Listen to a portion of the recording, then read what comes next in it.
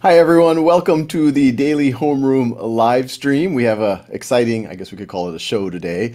Just to get everyone on the same page what this thing even is, if you're showing up for the first time. We're doing these live streams as a way to stay connected during school closures. When we started seeing the school closures, it now seems a lifetime ago, but I guess it was 4 or 5 weeks ago, we realized that all of us at Khan Academy, as a not-for-profit with a mission of providing a free world-class education for anyone, anywhere, that we had to step up and we had to figure out how to support all of you as parents, as teachers, and students as much as possible. So we started publishing things like daily schedules to structure all of the content on Khan Academy, learning plans, teacher, parent webinars, and also this homeroom. And it's a place to talk about everything, the closures themselves, the economy, COVID virus, many times just ask any questions you have.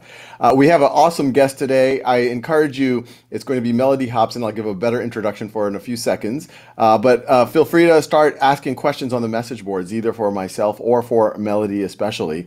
I want to give everyone a reminder, we are not for profit. We are funded primarily through philanthropic donations. And so if you are in a position to do so, please think about donating to Khan Academy. We were already running at a deficit before school closures, and now our traffic is almost 3x of what it typically is. And you could imagine we're trying to do more in this context. So if you're, for us to be able to do the work for folks who might not be able to afford, anything is appreciated. I do want to give a special shout out to several corporations who've stepped up in the last few weeks to really, especially around the COVID response: Bank of America, Fastly, Novartis, Google.org, and AT&T.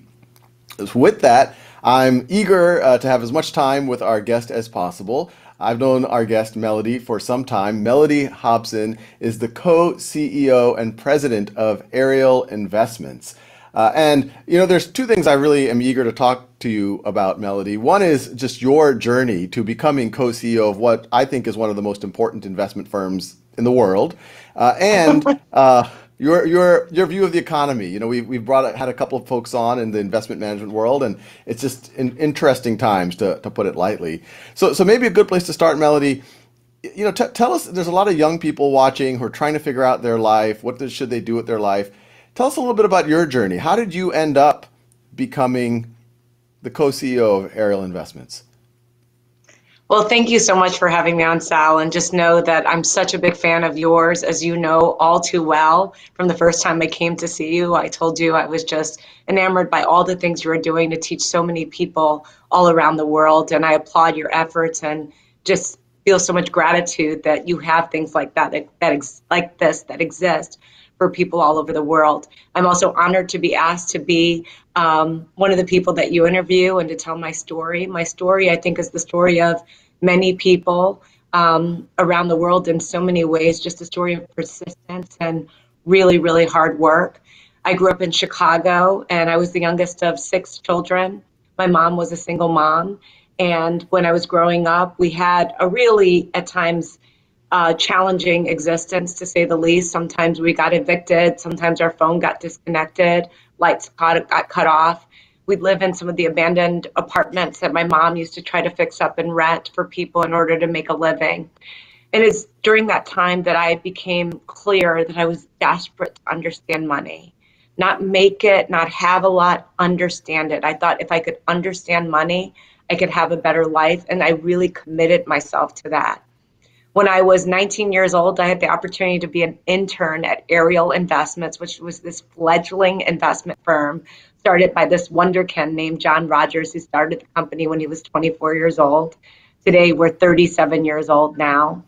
And after I graduated from college, I went back and worked at the firm in 1991 after graduating from Princeton. And I've only had one job since then. And I started off on the client services and marketing side, learning everything I could learn about investing in the stock market, and over time rose up in the organization. In May of 2000, I became president. I went from intern to president. And then last summer in 2019, I became co-CEO. It's an amazing story in so many ways, and I have so much gratitude for the opportunity I've been given. But most of all, I have the most amount of gratitude for what I've been able to learn about money and investing over this near 30-year career that I've been doing this, and how that has really put in me a fire to teach what I know to other people so that they can have a better life. And what's your sense? What do you think made your trajectory so successful? What do you think were the traits that made you a successful investor, and allowed other people to recognize it as well? Well, I think the first thing that helped me was that I always believed that you have to always be learning, always. That I ever have felt, even today, that I know enough and that I can stop. And so having that open mind, some people call it a beginner's mind. That's a Buddhist concept, that your mind is always new, like a child, and you're approaching everything from the perspective of a beginner, allows you to really take in a lot of information. Ray Kroc, who started McDonald's, had a quote that I really liked where he says, you know, as long as you're green, you grow. When you're ripe, you rot. And I really like that concept of just staying green all the time and being open, not being so convinced that you know everything. I think that made a difference. Secondly, a commitment to learning. We call ourselves a learning culture at Ariel. We always want to build on what we learned from before. So right now, being in this global pandemic, we're building on all the knowledge we learned in the financial crisis of 2008 and 9. And then during that period, we built on the things that we learned in 9/11. And that we built on things we learned in the crash of 87. So it's like constantly accumulating knowledge that will make you better and building on it so you have more and more muscle memory. And the last thing is just, I love the idea of learning about the markets, talking about companies, really understanding how money works around the world. It just really fascinates me. And so I think it's very important you become more successful at something that you really like. And I just really love the business that I'm in.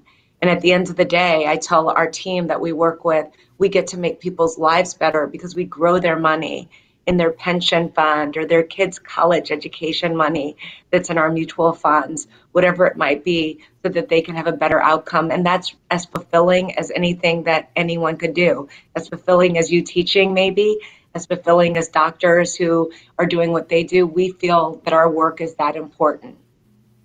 And we're getting a lot of questions off of YouTube and social media, which is great. For Aditya Gupta, and this is a good starter question. You know, a lot of people are kind of vaguely familiar. Okay, there are these things, these investment funds, but his question is, what does Ariel Investments do? And maybe I'll extend his question.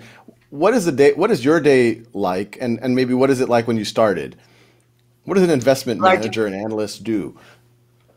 So let's start off with Ariel Investments does. We are a boutique, independent money management company. We manage stock portfolios for big institutions. So think states, cities, foundations, whole host of organizations, often pension, but it could be endowment money as well. And then for individuals, we have publicly traded mutual funds that anyone can invest with us who has as little as $50 a month to put in our mutual funds. We buy domestic companies, U.S. companies that are small and medium-sized companies that are out of favor but show a strong potential for growth. And over the years, we've owned everything from companies that, you know, they usually dominate the niche that they're in.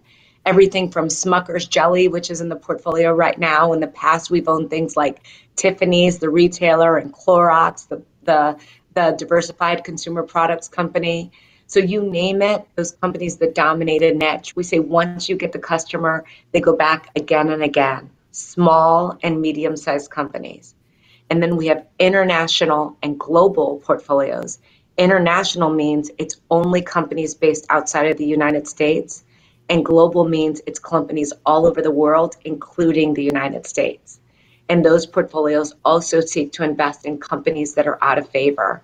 And that's everything from tire companies to the version of what you would have in America with some of our internet businesses that are based in China, like Baidu. So we're looking for these brands and franchises, and we want businesses that will be able to grow over time, but we want to buy them when they're out of favor, when for whatever reason they've been cast aside. So as you might imagine, right now, during a time when the stock market has been so volatile, there have been a lot of buying opportunities that have come to us. So these days, we're super busy. So when you ask about my day, I am actually not an investment analyst, although I am someone whose Rolodex is used on a regular basis to inform the stocks that we are buying. So in this current environment, I've been on the phone on many occasions with my co-CEO, calling friends in the industry talking about what they're seeing in the market, because we can learn from everyone, including, we called his old corporate finance teacher, someone named Burt Malkiel, who wrote a book called The Random Walk Down Wall Street that is so famous. I think it's in its 9th edition, to say, what do you think of this environment? But we'll also call very famous money managers and ask them that as well. Now, we do our own independent work and our own independent thinking, but we can learn from anyone. And then our team would be spending lots of time on the phone talking to management teams of companies that we own, asking them what their prospects for the business are, what has changed, what is the same, how are they managing through the period, and most important of all, do they have the liquidity to get them to the other side? And I say the other side because this will end at some point. It won't be forever. At some point, there will be a vaccine. At some point, we will go back to life as we know it. We don't know how long that will be. And so the most important thing is to understand from those companies that they have the balance sheet and the wherewithal to be able to withstand whatever kind of pain they will feel during this period. I spend an enormous amount of time on the phone talking to our clients and shareholders, writing to them, writing the communications, explaining what we're doing so that they're as informed as possible and there are no surprises when it comes to our portfolios and how we're investing and performing. And you're touching on, I think, where a lot of the questions are, which are, where's the economy going? But before I go into that, there's something you said that's interesting that I think a lot of people could learn from. You know, the fact that you're looking at companies that are out of favor, that might be counterintuitive for some. So what's the hypothesis there? And also, I'm fascinated by your logo, which is a turtle. So, and maybe those two things are connected. Well, we believe that real money is made over time, and all of our beliefs come from studying the investment greats. The greatest investor of our modern time is Warren Buffett, the CEO and chairman of Berkshire Hathaway, who still happens to be alive, who has one of the greatest track records in investing of any human being ever. And so we've thought a lot about what he's written about and talked about, and he talks about time is the friend of the wonderful investor, the enemy of the mediocre. And so we think about that fact that we want to invest in things that over the long term will demonstrate growth. And there may be a reason that it's temporary out of favor. Maybe an entire industry got taken down at once and a good company went down with it. And so we're looking for those opportunities to be able to buy companies when for whatever reason something has gone wrong. So a simple example of that, we've been buying a company recently that's in the dental industry, and that's very much of late. And the reason that it's compelling is because we say to ourselves, okay, we get it. When you're sheltered in place, no one can go to the dentist. So the earnings and revenue on that business just fall off a cliff. There's no question about it. Then our next question is, can they manage through this period for a significant period of time, not knowing when it'll be over? They're best in class at what they do. And when things get up and running again, we believe most people will go back to the dentist. In fact, there'll probably be some pent-up demand there. So that would be an example of out of favor, but shows potential for long-term growth when you think of around the world, more and more people go to the dentist. I'll give you another quick example, medical related. We own a company called Zimmer that makes hips and knees. And they literally, a doctor gets trained on one device and they use that device all the time. So it's, in our mind, a razor blade business. The doctor is the razor, the customer is the razor blade. So the customer comes through and gets hips and knees over and over again. Again, during this pandemic, no elective surgery. Having a bad hip or knee doesn't kill you, but it might really hurt. So people can't go to the doctor and get their hip replaced. But we're looking at the demographics that show this very basic math that shows baby boomers are going to need hips and knees. For every 1 pound you gain, it's 4 pounds on your knees. So while, again, there may not be surgeries right now, over time, not only will it recover, but we say that's going to, unfortunately, be a growing industry. So that's what we mean about buying things when they're out of favor. No, it's very compelling. And for those who don't know, my old job, I was an analyst at a hedge fund at a much more junior level than Mellody. But my boss always used to say, when you're buying, there's someone smart selling to you, and when you're selling, there's someone smart buying. So what do you think your edge is? And Melody's edge, and it sounds like it's very much aligned with the Warren Buffetts of the world, is that most people think relatively short to medium term and kind of move with the herd and move with emotion. And if you can somehow separate yourself from that and be a little bit contrarian sometimes, you might be able to, time could be your friend. And that speaks to our logo. And we'd say be a lot contrarian. The number of calls that I've gotten from everything from working class individuals who are trying to make ends meet saying, my 401k plan or 403b plan is getting crushed, to billionaires that we work for who say, I'm thinking of selling. You don't sell into the panic. Buffett has this quote, buy the panic. There's another famous line, you want to be greedy when others are fearful and fearful when others are greedy. So during a time of fear and panic, indiscriminate selling, which we saw in early March, we're going to be thinking, where are the opportunities? Again, there's that famous line, I think it's Churchill who said, don't let a crisis go to waste. And so that you say during that crisis, just from an investment standpoint, what are the opportunities that might just be being thrown away where people are just running for cover, which is actually the road. You should never sell into that kind of down market. That's why we have a turtle as a logo. And we talk about slow and steady winning the race, like Aesop's fable. And don't get the sense that we mean slow and being like we're not doing anything. We are urgently patient, like we are looking for opportunities at all time. But we take our time and we're thinking of what will this company be over the next 3 to 5 years, not the next 3 to 5 quarters. I like that phrase, urgently patient. I think I need to be a little bit more of that myself. I have the urgency. I need the more of the patience. So we've But been that's touching really on, what we are. We're yeah, urgently patient. We're looking at it with urgency, but we're taking a long-term view about what it'll be. that's great. And we're getting a ton of questions you could imagine about the economy itself. And those businesses that you just talked about make a ton of sense, at least even with my old investment hat on. But a lot of people, and we had Ray Dalio on last week, and there's kind of contrasting trends here. We saw the market go down a lot, and then it's kind of gone back up to a reasonable level. It seems to me, as someone who's not doing this as my day job anymore, that the market got reasonably optimistic maybe once we hit the peak of the crisis and things like that. But on the other hand, when you look at the jobless claims numbers, you think about, well, even if a state does open up, will people really go to restaurants or dentists or whatever else? It could be a while. How do you think the market has it wrong? Do you think there's something else at play here? What's y'all's macro read? So we are bottom-up stock pickers. So we're looking at companies, just one company at a time. What will it be over the long term? And we like it best when those companies don't get, beaten up and down by what's going on from a macro perspective. But in this environment, that's unavoidable. What we would say is that we don't think of the market as being right or wrong. It just is.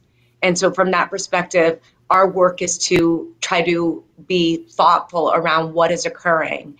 And the market, what it typically does, it anticipates the future. It looks out into the future and has some sense of what it thinks will happen. And that's obviously as a result of a cluster of people buying and selling, et cetera. And there's no question with the recovery we've seen in such a short period of time, the market is anticipating better days ahead for the economy. Perhaps they're thinking the recovery will be faster than what everyone thought in early March when shares were being indiscriminately sold. And so we would say that is what it is. It could be wrong. We might have a W where we go down again. We may have stay-at-home orders again in the fall. We don't know. We have thought more that it might look more like a U, that we'd have this period through the rest of the year where you would not expect a lot out of corporate America, especially in terms of profitability or earnings. And then you'd start to see a recovery in 2021, which to us is like a nanosecond in investing. That is the scenario with which we're working against. But we can be wrong and still be right. Because remember, we're thinking long term and we're not making investments. We're not trading based upon the next 3 to 6 months. It's nice to have the market recover the way it has, but we also know that it has been a very, very volatile period, and these things can turn on a dime. I think our biggest concern right now is if we come out way too fast and way too early that people, could be in a situation where if they have to lock down again, that might be very, very upsetting. So we'll just have to play it by ear and see here. And for us, it's really to take advantage of the opportunities as they come. And these businesses, like say these are associated with the dental industry or hip replacement, that when you are in a stay-in-place order, or maybe even once we're out of the stay-in-place order, and you're allowed to go, but most people would try not to go until there's a vaccine or something. How long, when you're looking at how long they can be solvent with, little revenue, what time horizon are y'all looking at? Is it 6 months, 18 We were months, looking at, longer? yeah, we were looking at the next 6 to 12 months, yes. And saying if they're really, really compromised during that period, will these businesses, do they have the balance sheet that they can be okay? That's the question we're asking ourselves. And that's not a yes for certain industries. I mean, we're going to see bankruptcies come out of this environment. We've already started to see that. And there are whole sectors that are really, really taking it on the chin. I mean, the airline industry is going to be compromised. There's no question about it, because that's an industry where capital expenditures are very, very expensive. You've got big labor issues. Now, they're benefiting from lower oil prices, but there are a whole bunch of things that can hit them. And so that would be an industry that we'd say we don't know what'll happen there. That goes into the too hard category for us. But there'll be a whole bunch of other areas where you can, again, look out and say, literally, I know, like, if my crown breaks, I'm going to the dentist. It's not going to be a question. Yeah, and I know y'all are bottoms up, and actually the fund I used to work for was very, very similar at a much smaller scale. But I'm sure you do have a view on.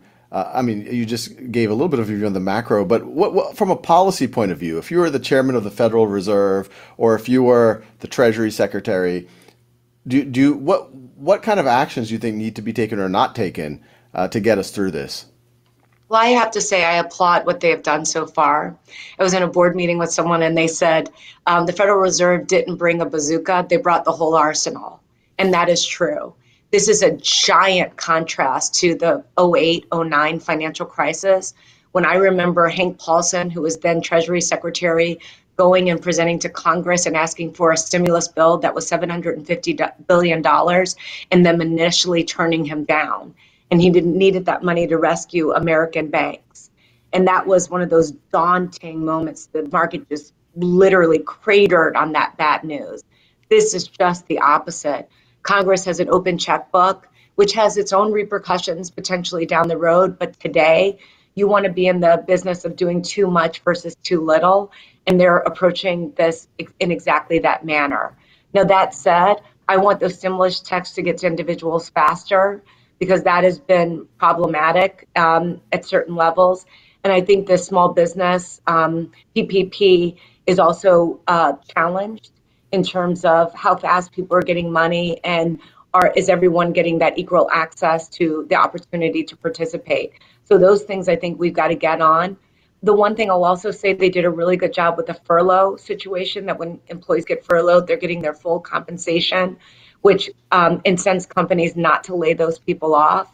And so I think that's really, really good. And I think the unemployment benefits, given the number of people who've had to file claims, at the end of the day, I think they did the right thing there as well. And especially with putting on the extra for children. And there was a lot there that was, I think, very, very thoughtful and the right thing to do.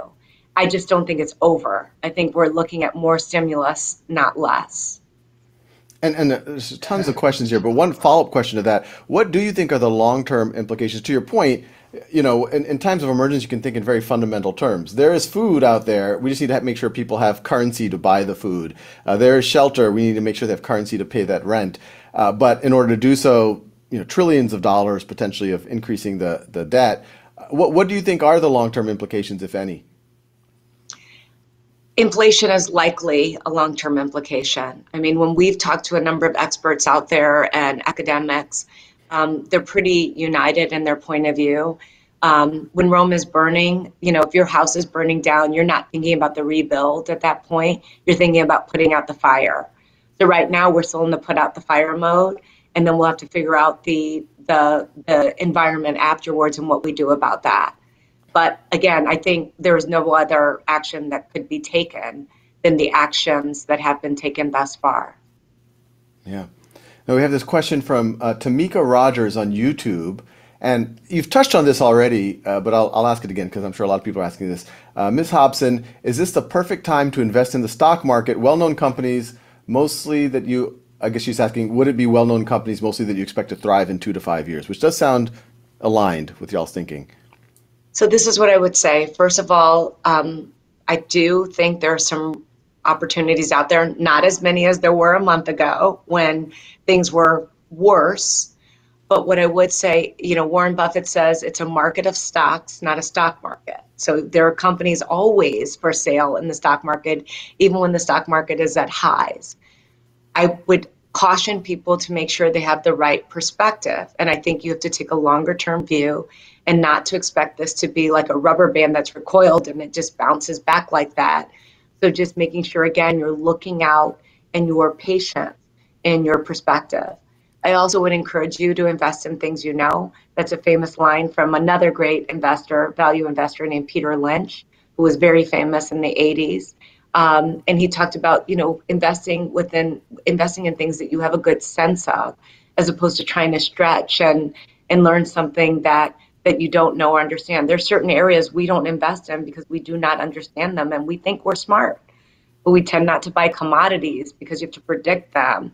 There are a whole host of things. We don't have a lot of exposure to technology because we think there's rapid obsolescence, especially among smaller and mid-sized technology companies, that you can be put out of business very quickly by another competitor or disrupted very easily, and then your value could erode. It's harder for Google now or harder for Facebook, but some of this on the smaller end that can be challenging. So we don't tend to do a lot there. So being very realistic about what you know and understand. I'm not one for tips, stock tips from people, anything like that. And if you don't have the stomach for this, don't do it. Get a professional, buy mutual funds, that you have investment professionals like us at Ariel that are actually doing the work and worrying about this on a day-to-day basis. And actually, just a curious question. This is something I always struggled with when I was in the same field. Is you have a strong thesis, you've done your homework, you've made your investment, and y'all are famously patient about it. But I'm sure. My question is: are there sometimes that you are unsure about yourself? And how do you draw the line between doubling down on your bet versus saying maybe I was just wrong and getting out of it? And obviously, there's parallels to life there, but you're living it every day in the investment world. So first, we have this point that we make with our investment team, and we say we hold our ideas lightly, not dearly. So we hold them lightly so that we have the ability with new information to change our minds. It's very important because investing, you don't need as again, quoting Buffett, a perfect batting average to be successful. And so as a result of that, you're going to make mistakes. You must accept that. One of the greatest pieces of advice I got was from my co-CEO and business partner. Once I was agonizing over something, and he said, Mellody, I don't agonize over mistakes because I make them frequently. And you really have to have a little bit of a move on mentality. You make it, what did you learn from it, and you move on. And there are times we've absolutely made mistakes, and we want to internalize those lessons. One of the periods where we made mistakes was in 2008, 2009, where we underperformed for the first time in a down market, and we underperformed significantly. And we went back and completely overhauled our balance sheet work and how we were doing it and making sure companies had the wherewithal for tough periods. And we think that those learnings allowed us to survive this period and endure this period much better than we did before, as an example. And so we make mistakes with stocks all the time. And the simple question we ask our analysts, this is an easy way to think about it. We don't allow our analysts to say hold. Some companies, you have a buy, a hold, or a sell. We say you're either a buyer or a seller. You must pick. If you don't want to buy it, you want to sell it.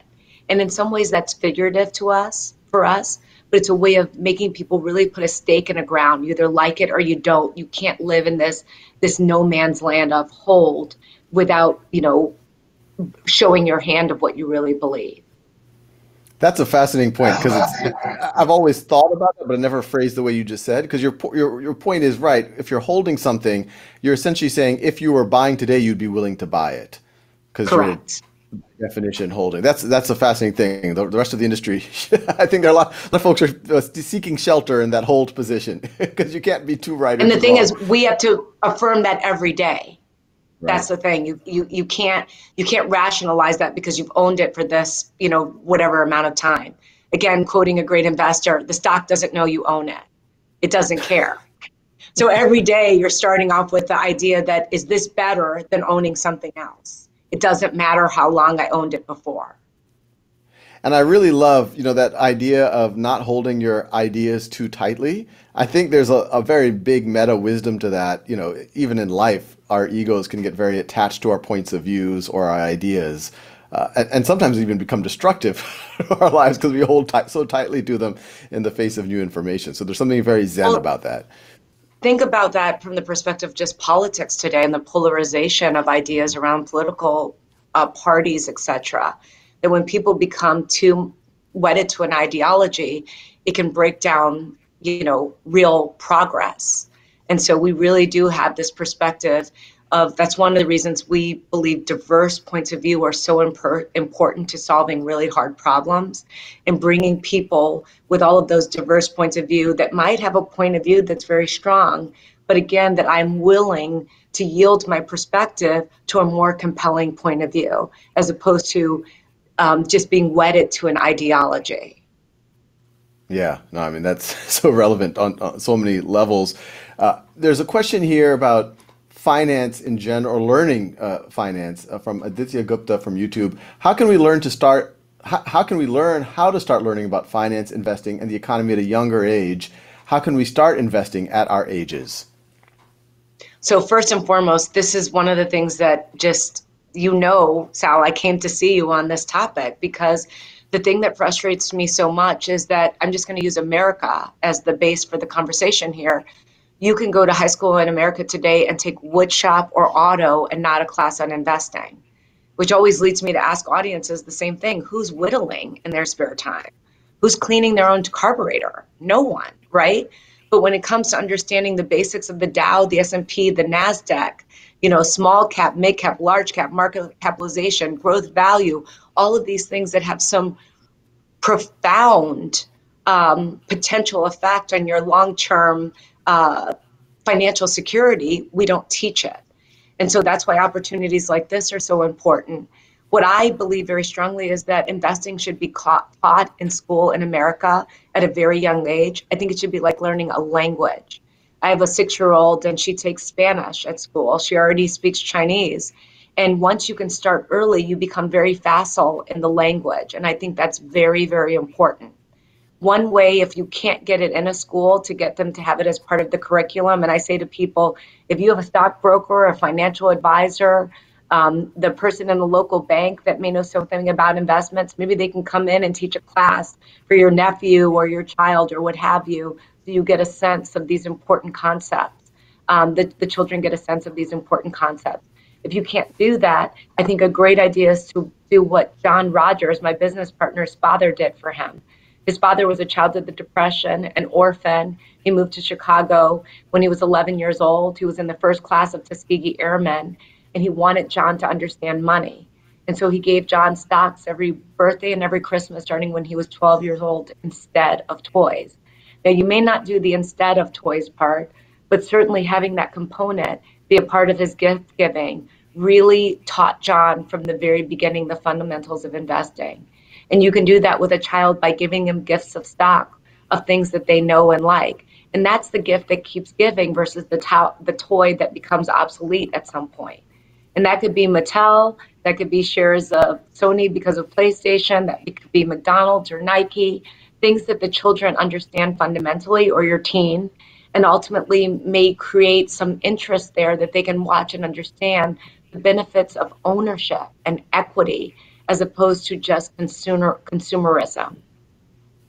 Yeah, that's a powerful idea. Powerful idea. And I actually think talking about edges, that I think some younger people, because they think a little bit different, have a different lens, they actually might be able to have a perspective that professionals might not even fully have.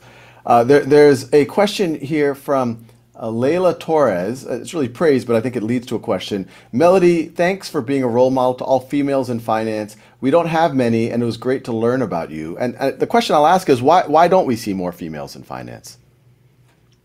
I think there's a lot of stigma around issues related to math and girls. And, I'm not the first person who's ever said this, and it's disappointing, and it continues to exist, and it's true.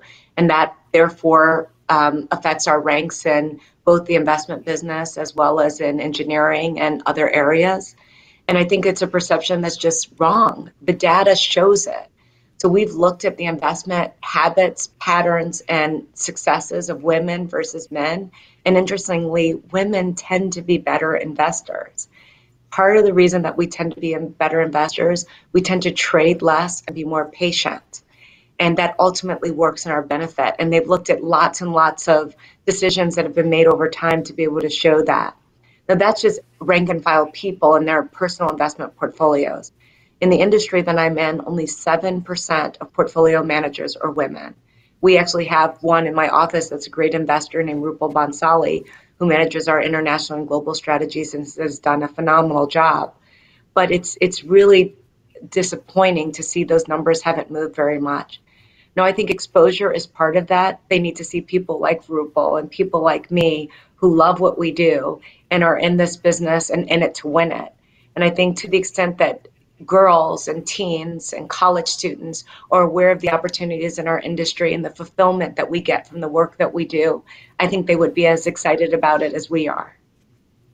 And related to that, another comment, this is from Rishika Talamseti from YouTube said, Mellody Hobson, you are so inspiring to all girls around the world. I'm a girl of color and I'm really inspired by you. And that kind of going with the question from Layla, when you went into the industry right out of college, and you looked around, it probably were even fewer women, even fewer people of color. What did you ever feel like, hey, how come there's no one like me? Maybe I don't belong, and how did you overcome any feelings like that? So I'm smiling because I had a friend once that I asked a question about, being different in the industry, et cetera. And he was like, Mellody, how long have you been Black? How long have you been a woman? It just comes with the territory when you're a woman or a person of color. You understand what you're up against. I've told stories about how when I was a young girl, my mother told me what I would be up against. And she explained to me, I have it in my TED Talk, that people won't always treat me well. She told me that when I was 6 years old. And it was really something that was very important because it allowed me not to then be defeated by any form of inequity that I saw. I saw the opportunity when I entered the industry in 1991 to be different. And so I joke with people, when I would go to investment conferences, I would be the only one, the only woman of color. And when I go up to people, they'd say, you're Mellody, before they'd even met me. And I could have been like Cher or Beyonce, like no last name. I stood out. And so I used that standing out to my advantage. I said, okay, there's no one else like me, then I'm going to be memorable, as opposed to seeing it as a cross that I was carrying on my back. It doesn't mean that it was always easy by any stretch of the imagination. The way that I built up my confidence is through knowledge. The more knowledge I have, the more prepared I am, the more confident I am. And I think that's really important. We all know what it takes for us to walk into a room and feel confident. If I was studied in my subject, I could walk in with my head high and with my ideas ready to go. And I think that's a very, very important way of conquering the world, when you can go in with good ideas and not be afraid to say what they are, and not be discouraged when they're rejected. I always felt like I could get another job. That was the other thing. I was like, if it doesn't work out here, I'm fully confident in myself. Not because I'm cocky or have a huge ego. I just know I'll do whatever it takes. If tomorrow you told me I couldn't go work at Ariel and I had to go and work at Neiman Marcus or Macy's or Kohl's or you name the store, I'd be the number one salesperson without a doubt, because I would do it with that much as much passion as I do this, proudly. So I really think it's about your own mindset and your own mentality. There are going to be haters. They exist everywhere, big and small, in your own race and your own gender. And there are going to be people who root for you and help you. I've decided to ignore those who weren't there to help me, try to avoid them as much as possible, make choices that would lead me to people who are more positive and more interested in a better outcome for me. And that doesn't mean I got it perfectly, but more often than not, by giving people the benefit of the doubt, I was more right than wrong. Wow, that's incredibly inspiring. And I think everyone, everyone has aspects about their being that they might feel a little bit different than others, or feel imposter, or feel insecure about certain things. But I think the way you framed it right now is inspiring for everyone. Mellody, I could keep going for hours asking you questions, and it looks like YouTube and Facebook could keep going hours as well. But I want to be very sensitive to your time. Thank you so much for joining this, and I hope you join again. Hopefully, you had a good time. There's a lot of questions from a lot of folks here, but this was a really inspiring conversation. Thank you so much. Well, thank you for having me. And I just really want to end by thanking you for all the work you do, Sal, for so many. You are one of my heroes. I mean that genuinely in my heart. And I'm just so proud to know you and to be able to learn from you. Well, you're one of my heroes, and it's only been reinforced from this conversation. So I'm extra flattered that you even say that. But thank you so much, Mellody. It was a real treat. Bye.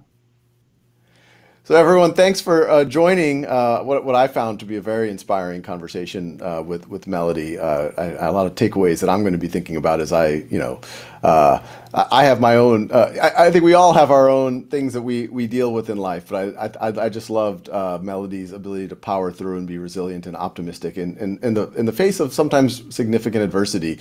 But anyway, thanks for joining. I hope we can have Mellody on in the future as well. We're going to have some other amazing guests in the next few days and weeks. And stay safe, stay healthy in these times of COVID. And remind yourself that we're all in this together. Don't try to focus too much on some of the negatives that you hear in the news. There's a lot of positives out there. And one of the silver linings is we are seeing a lot of humanity step up and do the right thing. I'll also just throw out the plug again because it's part of my job. We are not for profit. If you're in a position to do so, please think about making a donation to Khan Academy. It's donations like that allow us to continue to do this work, especially for folks who might not otherwise be able to have access to learning materials. So thank you so much, and I will see you tomorrow.